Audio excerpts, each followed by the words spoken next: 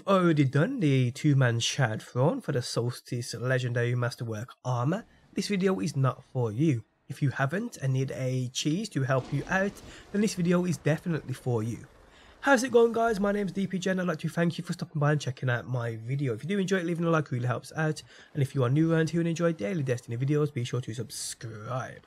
Okay, so a part of the Majestic legendary Solstice armor requires you to 2-man or less the Shattered Throne, which is here for this week. Now this can be quite difficult for many players out there, as not everybody is a master in speedrunning and soloing things, or even 2-manning things, and the mission is quite long and it can be quite difficult. Well, with this cheese today, people, hopefully I can help you out. Well, the cheese is pretty simple. Now the requirement requires you to either 2-man the Shattered Throne or solo it. But guys, with this cheese, it allows you to actually 3-man the whole thing and still get the requirement completed for the Majestic Armor Challenge. So what you want to do is basically load into the Shattered Throne upon the Dreaming City in a 3-man team, run through the entire thing, and there's many guides out there on YouTube. Once you get to the end, do what you can to kill him. As soon as you do kill him, have one person back out. Now the person that backs out won't get this completed, but the other two will do. So this is how it works.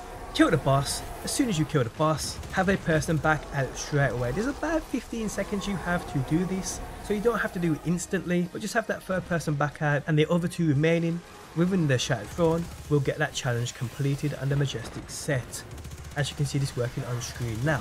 But either way, people, it does make this a lot easier for those who are struggling to do it in a 2-man team. And no, I don't believe you have to do this in a clan either. So yeah, guys, just start this up in a 3-man team. Once you kill the last boss, have one person back out, and the other two will get the challenge completed to masterwork the Majestic set. And on that note, we have come to the end of the video. I hope you did enjoy it. If you did, leaving a like really helps out. If you're new around here and enjoy daily Destiny videos, be sure to subscribe, and if you never want to miss a video out, you can turn notifications on by hitting that bell button. But guys, thanks as always for stopping by. Hopefully you enjoyed the video, and hopefully I will see you on that next one.